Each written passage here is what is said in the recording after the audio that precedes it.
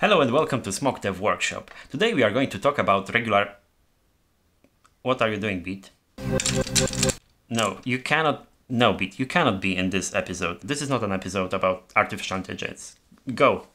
Shoo!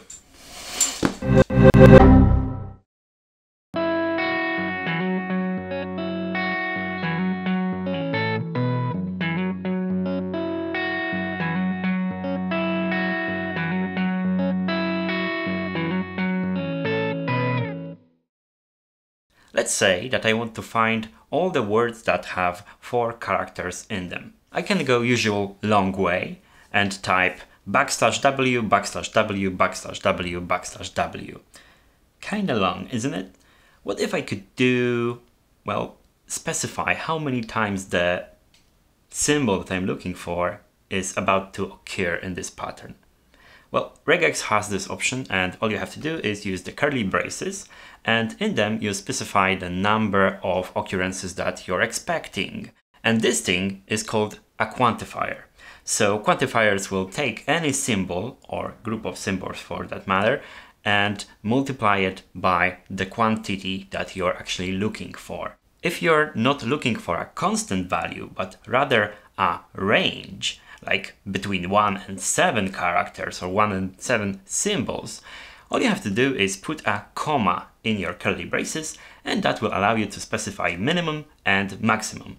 Oh, and the max value is optional, so if you just put 1 comma and close your curly brace, that will mean that you don't have a maximum, and that will allow you to have this open-ended range. And that's basically it. That's quite simple. So there are a couple of shorthands that you may use instead of actually using the curly braces. One of the most common ones is the star operator. And what it actually means is 0, comma. The previous symbol may occur any amount of times. It can be 1, some other number, or none at all. Second shorthand is plus operator, and plus basically means it should occur at least once, but it can be as many times as you like. So it's a shorthand for 1 comma.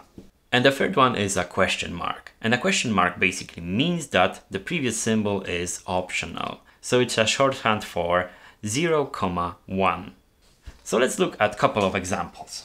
In IP address, we have 4 sections of 1 to 3 digits with dot symbols between them.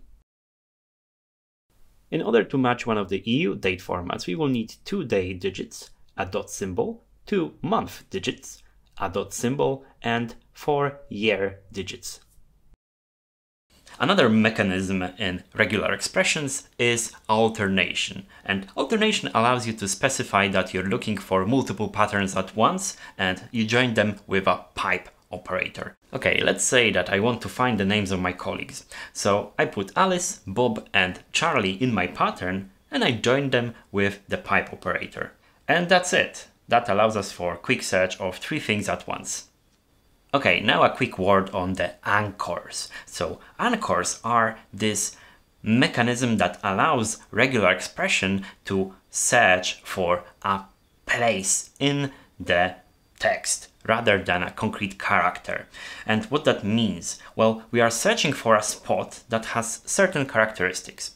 And first of those anchors is basically a beginning, denoted with a circumflex accent. And beginning means, okay, it's a beginning of the text, or beginning of the line if we are using multi-line flag.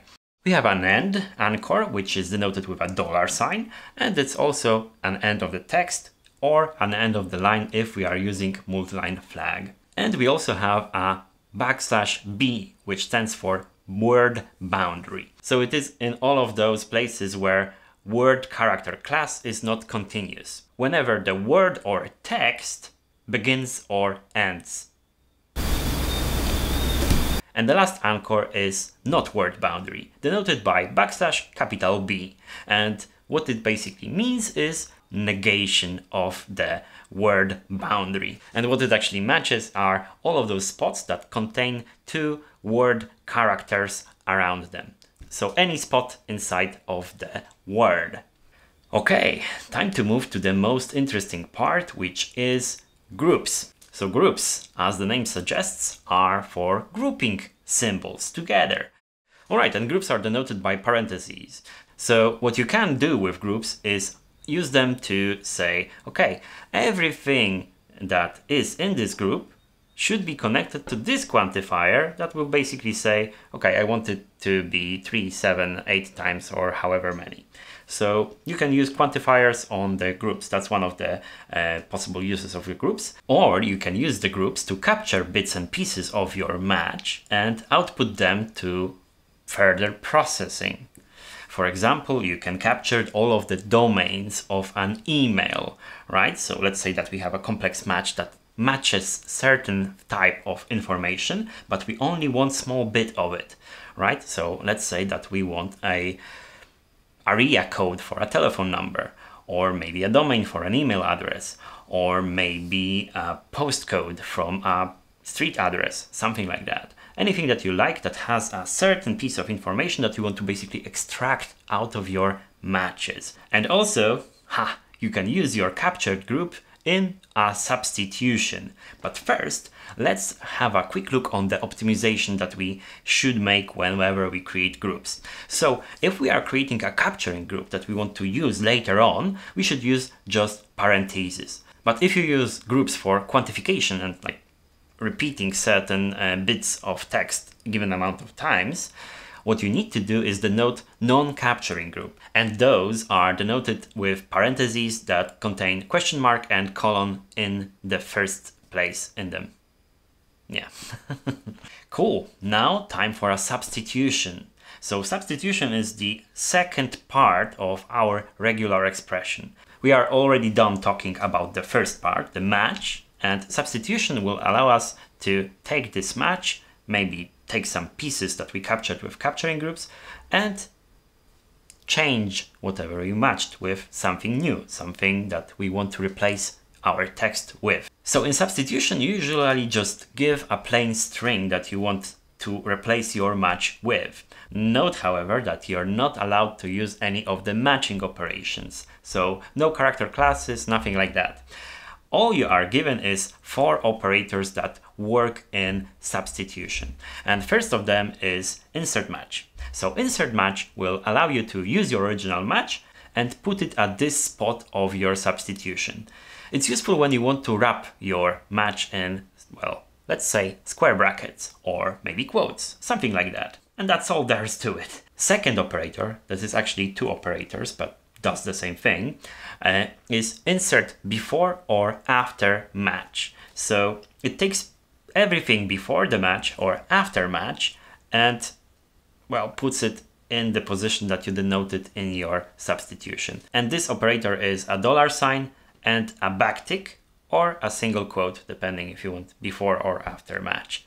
Okay, so you already noticed this pattern, right? When we want to use an operator in the substitution part of the regex, we use $$ at the beginning. But what if we want to use an actual $$ as a part of the substitution? Well, put $2 in a row and that's it. That's the third operator, a $sign. Now let's focus on the most interesting part of the substitution, the capture groups.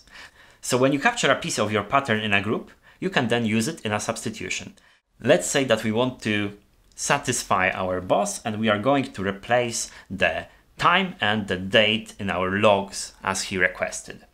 So what we need to do is create a capturing group that will capture date format, another capturing group that will capture a time format, and then use it in the actual substitution.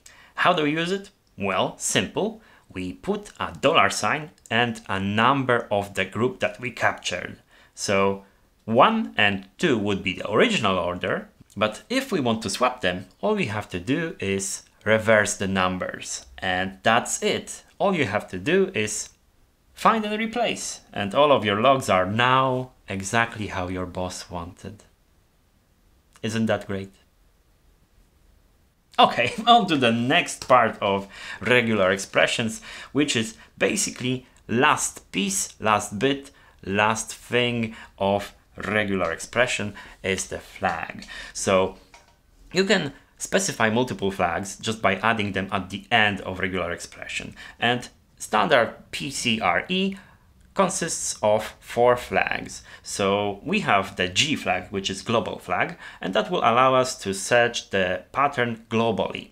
Normally, when we don't specify this flag, that means that we are looking only for one match and that's it. Our engine will stop after finding the first piece of information that matches our pattern. If we want to find all of them, we use the G flag. Second flag is M for multiline. Multiline flag allows us to search in the piece of text, treating every line as a separate bit of text. What that actually means is that begin and end anchors will now match end of the line. So if you need to treat every single line as a separate text to search in, use the multiline flag. Okay, the third flag, I, case insensitive.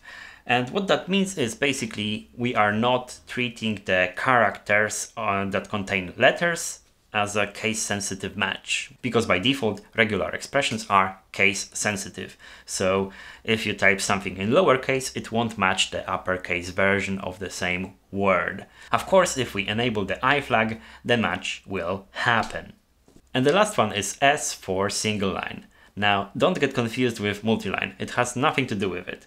All it does is allows you to treat the dot operator as if it were to match any character. Because if you remember, when we were talking about the dot operator, I said that it's not matching the new line characters, or \n and \r. So these things, these ASCII characters are not matched normally.